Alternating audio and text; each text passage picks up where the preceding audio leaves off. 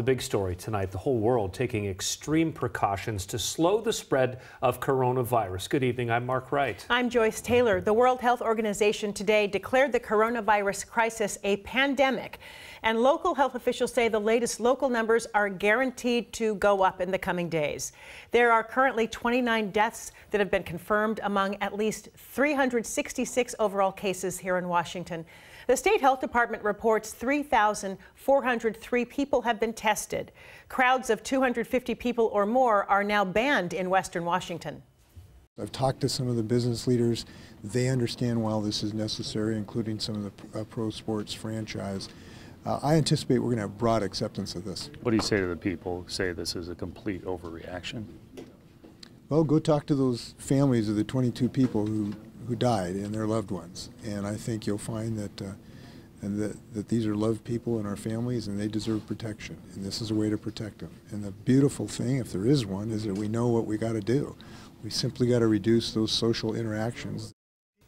Following the governor's announcement, the Seattle School District, the state's largest, decided to take what it calls drastic measures.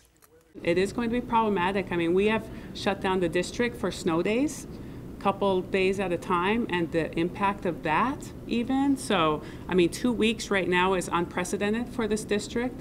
We'll learn a lot of lessons as this 2 weeks continues, but anything longer than that, which may be what they forecasted today, we'll have to take it day by day. So Seattle joins Everett, Bellevue, Lake Washington, Shoreline, and many more school districts in canceling classes in the coming days. Western Washington University, the University of Washington, WSU, all of them are moving their classes online.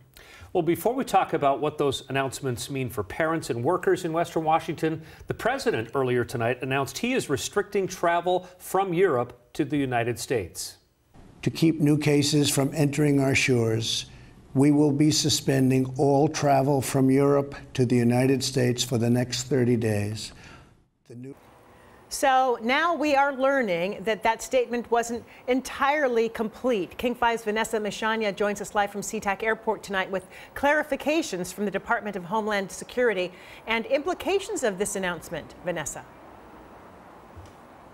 Good evening, Joyce. We're learning more about the specifics of this announcement, right? This is not a ban on all travel coming into the United States from Europe. This is only impacting foreign nationals coming into the country. So let's get to that announcement from the president today. He announced that beginning on Friday, travel by foreign nationals from Europe into the United States is suspended for 30 days. Now, this does not include travelers from the UK. Now, the Department of Homeland Security, they provided later on today some more clarification saying this does not impact U.S. citizens, green card holders, or the family of U.S. citizens.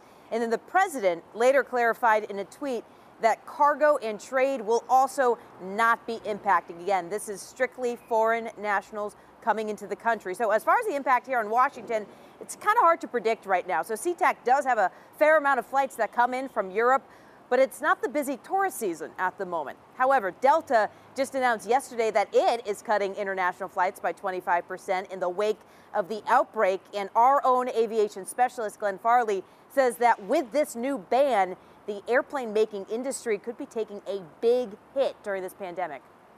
If this is going to become a sort of post 9/11 level recession for the airlines, which a lot of the airlines are talking about here, what is the recovery phase in terms of those airlines coming back and buying new planes?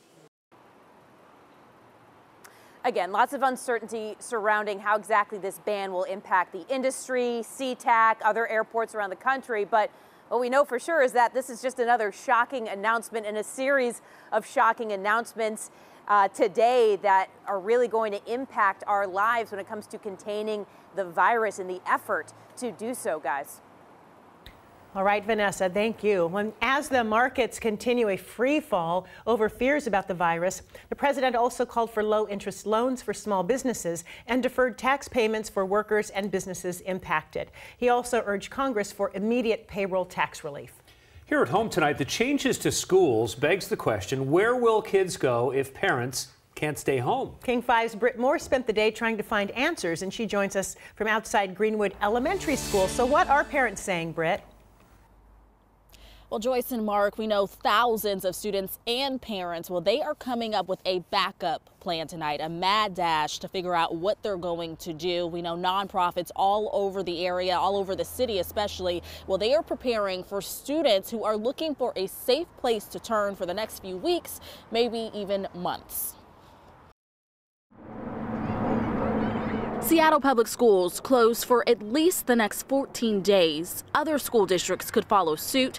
Now the mad dash to figure out what to do about childcare. I realized that my only problem with school getting canceled was having too much free time, and this is the case with many other middle school kids. 13-year-old Josie Droz is one of the 53,000 Seattle students who's having to adjust. She's now using her off time to help. I decided to reach out to some of my friends, and we decided that it would be really great if we could babysit for these families that don't have childcare if school gets canceled. She's launched the Good Kids Network, connecting middle schoolers with parents looking for babysitters. Throughout King County. The Boys and Girls Clubs of King County stepping in as well. We recognize that not everyone has the ability to stay home to care for their kids, and so we've decided to extend the hours in 9 of our clubs. The clubs are offering a $50 membership and a $25 a day fee.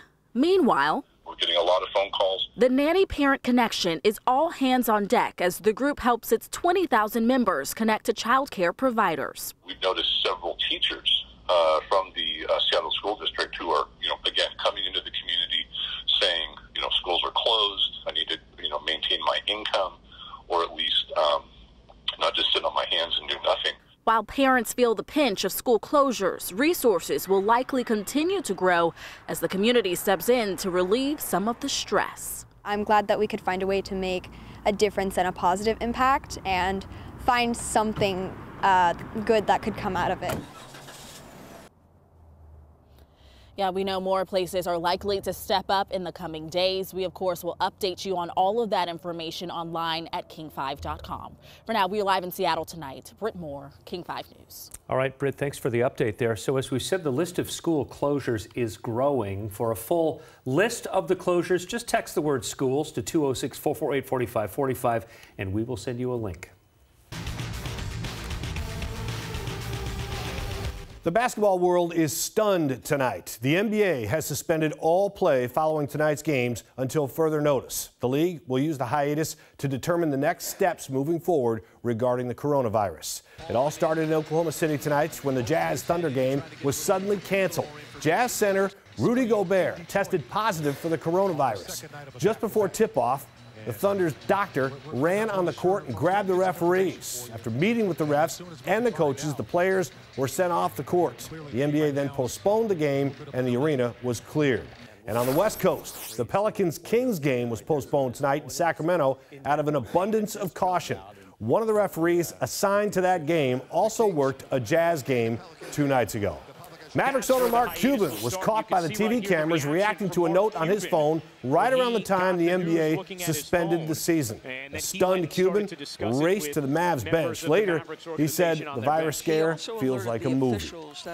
The National Hockey League says it's aware of the NBA's decision to postpone games and is evaluating options. The NHL will have more to say tomorrow. Joyce? Paul, thank you. Well, the year's March Madness basketball tournaments will be played, but without fans. Spokane is hosting the first 2 rounds of the men's tournament, which starts next week, and it's going to be a huge financial hit to the city of Spokane, which had been counting on fans from all around the country. Taylor Vito reports. Shock and disappointment. Those were 2 words used by Spokane sports leaders to describe the NCAA's decision to not allow fans at basketball games here next week at the Spokane Arena. Still, local sports leaders said they wanted to stand behind the NCAA's move. I guess, are we shocked? Yeah, we've never been down this path before. The Spokane Sports Commission says they were like the rest of us this afternoon, caught off guard by the NCAA's unprecedented decision. For all March Madness games, the NCAA said that only essential staff and family members would be allowed to attend. That after an NCAA coronavirus advisory panel suggested against letting fans watch. This is a moving story for us, and we don't know a lot about what that entails. Spokane sports leaders said the NCAA would handle refunds for fans, but for Spokane's economy, the damage may already be done. This wasn't the first time Spokane had hosted March Madness games, and based on previous years, the city's sports commission estimated that Spokane was set to rake in $4 million from the tournament, in addition to 4,000 hotel rooms being booked. So it is disappointing. There obviously is an economic impact associated with this. As of now, both Junior League hockey games and arena football games were still scheduled to take place at the Spokane Arena. In Spokane, Taylor Vito, King 5 News. Well, a day after our state's primary, the results have flipped in the race for the Democratic presidential nomination. Also coming up, we hear King 5 tonight held a coronavirus town hall on all of our platforms. Next, we will highlight some of your questions, and there were a number of great ones. And we're learning how coronavirus can spread on different types of surfaces, what the Verify team learned when we come back.